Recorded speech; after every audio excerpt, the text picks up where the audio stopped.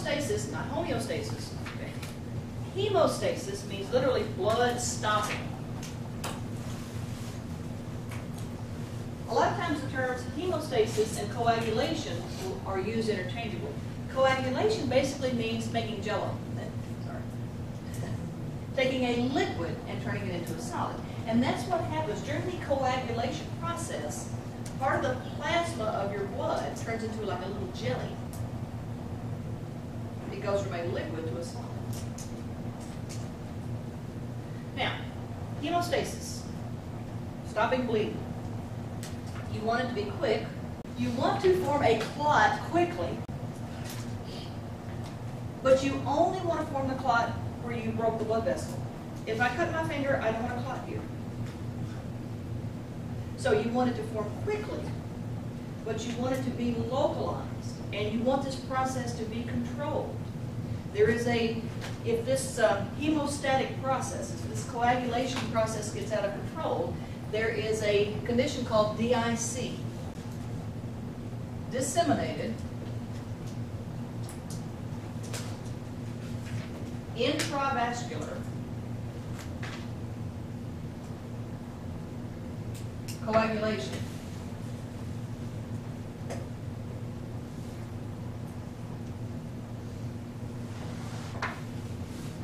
DIC. Once a person goes into DIC, it is very difficult to get them back. What happens in DIC, and things that can cause this, during childbirth, if a little bit of the amniotic fluid gets into the mother's bloodstream, that can cause DIC. Certain snake venoms, certain animal venoms can start the clotting process. Massive tissue trauma, like if you're in a car accident and a lot of your tissue gets crushed or damaged like that, that can cause you to go into DIC. Yeah.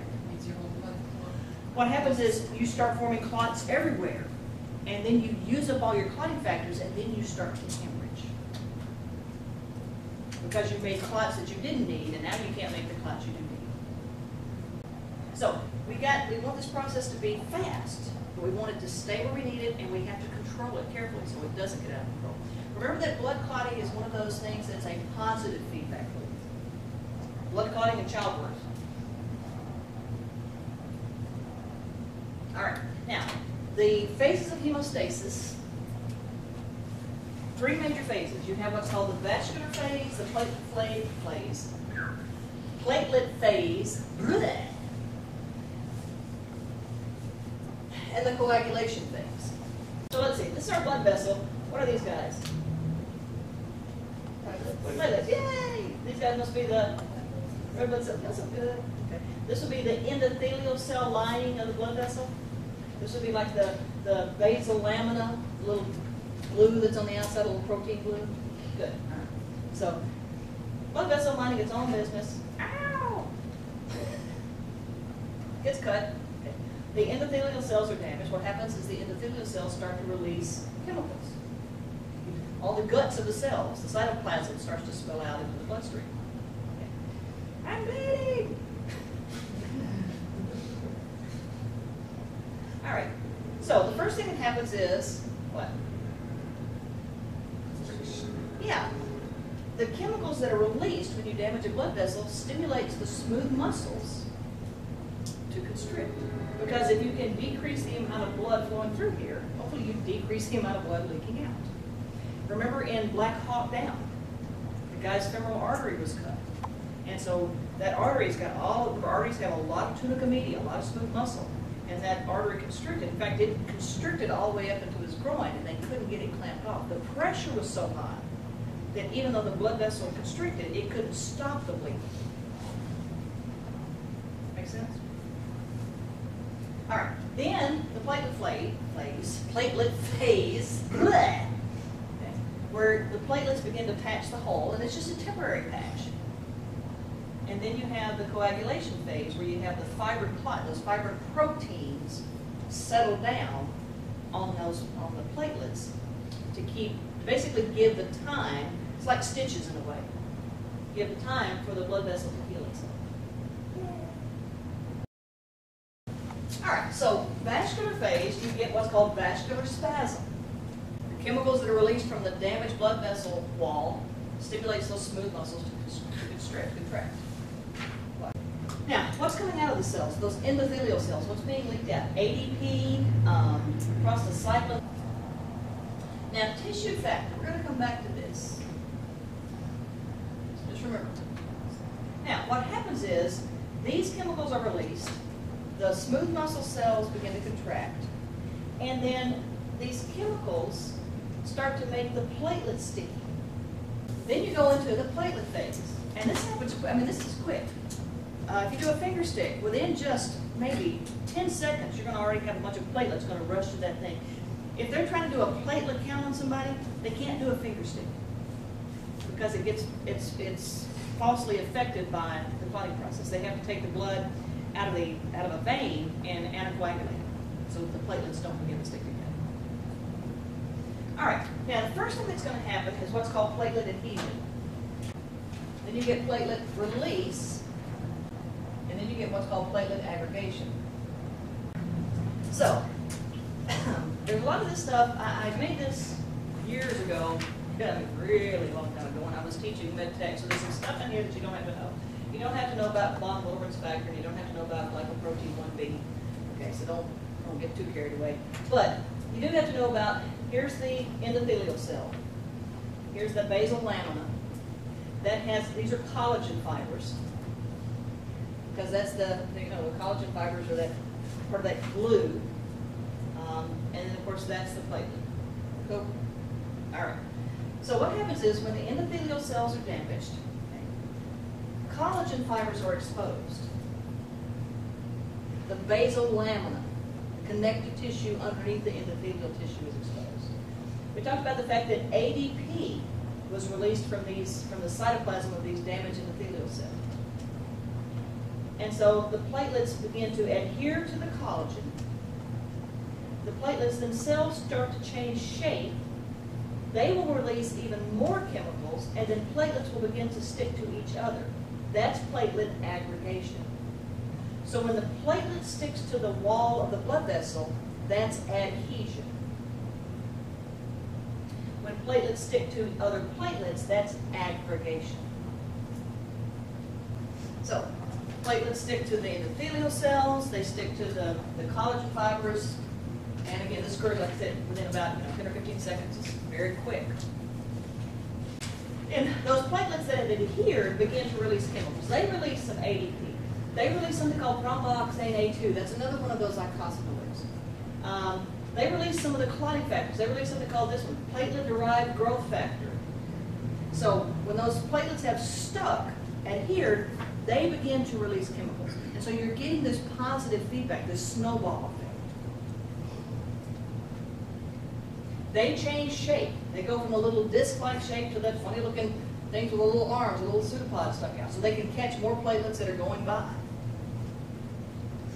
So ADP stimulates platelets sticking to each other, more chemicals being released. These guys stimulate more vascular spasm. Clotting factors we'll talk about in a minute, of course, are there for clot formation, the fibrin clot. Platelet-derived growth factor, that actually helps those endothelial cells multiply and repair the damage. Calcium ions, those are necessary for both platelets to stick to each other, as well as for clot formation. When we talked about the difference between plasma and serum, and I said that if you wanted blood not to clot, you had to put an anticoagulant in the tube.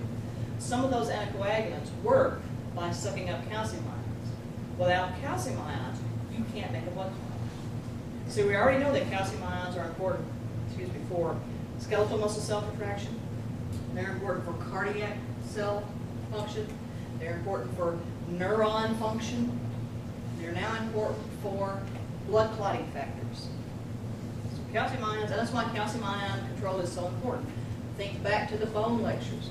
Calcium ions, 2 hormones control calcium ion levels, between 9 and 11 milligrams per deciliter.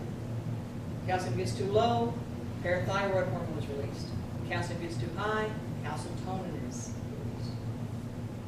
So calcium ions are important. We spend most of our time talking about sodium and potassium, but calcium is also important. All right, and the platelets aggregate, and they basically form this little temporary platelet plug. Now, if all you formed was the platelet plug, that platelet plug can be easily dislodged. And so the vessel would start to hemorrhage again.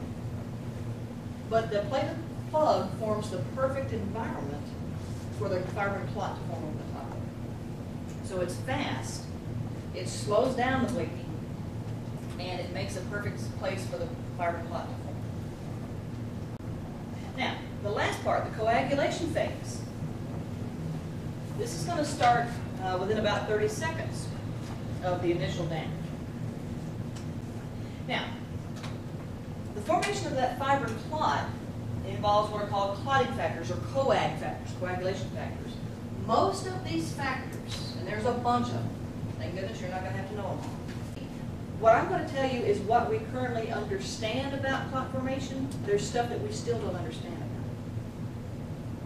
Now, most of these proteins, most of these clotting factors are made by your liver. So one of the first signs of liver failure is inability to clot. The liver cells get so damaged they can't normally do all their liver cell functions, one of which is to make clotting factors. So people that go into liver failure begin to hemorrhage. Now, these proteins, these clotting factors, are in an inactive form. Because you only want to clot when you need to clot. But you need them there, ready to be activated when you need to form a clot. Does that make sense? And so what happens is you have this snowball, this chain reaction. We call it a cascade reaction. That basically one protein is activated and that activates the next protein and that activates the next protein. And you have this step-by-step process, this cascade that ends up with formation of a fibrin clot. The first one you already know about, fibrinogen. Now, unfortunately, they numbered these factors in the order that they discovered them, not in the order they work. The reason fibrinogen is called factor 1 is because you got more of it. You've got so much more of it than the rest of them in the bloodstream, so it was the easiest one to find. Make sense? Prothrombin is factor 2. That was the second one they discovered. Now, you've got tissue factor, which is factor 3. You've got what they discovered, quote, factor 4, then they realized it was calcium. There is no factor 6. They realized it was one of the other factors, so they skipped factor 6. 7, 8. People that have hemophilia A are factor 8 deficient. There's actually a hemophilia B that they're factor 9 deficient. Anyways, there's a whole bunch of these guys. You only have to know the first two, fibrinogen and prothrombin. Coagulation phase has 3 steps. You have the prothrombinase formation. You have thrombin formation. And you have fibrin formation.